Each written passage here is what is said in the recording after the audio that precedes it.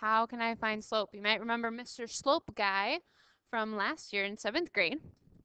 So first off, we're going to talk about the types of slope. Positive slope is from left to right. We're going up the mountain. Looks like that.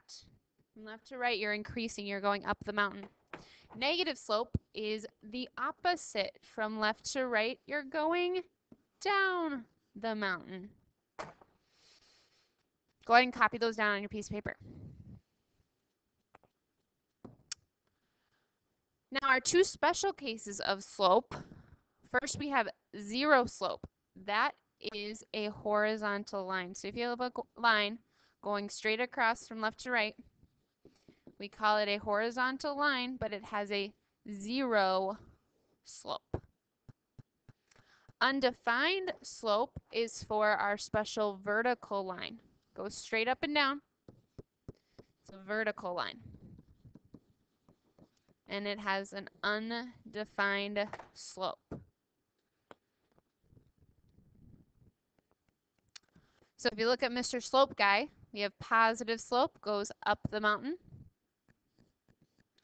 Negative slope goes down the mountain. Undefined slope, right there you see the U, and it's a nice vertical straight line. And for our zero slope, see the zeros on either side? It has a nice straight horizontal line. All right, so what you guys are going to do right now is you're going to walk around the room, and at each station you're going to state the type of slope that each line has. Does it have a positive slope? Does it have a negative slope? Does it have an undefined slope? Or does it have a zero slope? You'll get a pink sheet that looks very much like this sheet on the board. And at station number 1, you're going to tell me, is it a positive slope? Is it a negative slope?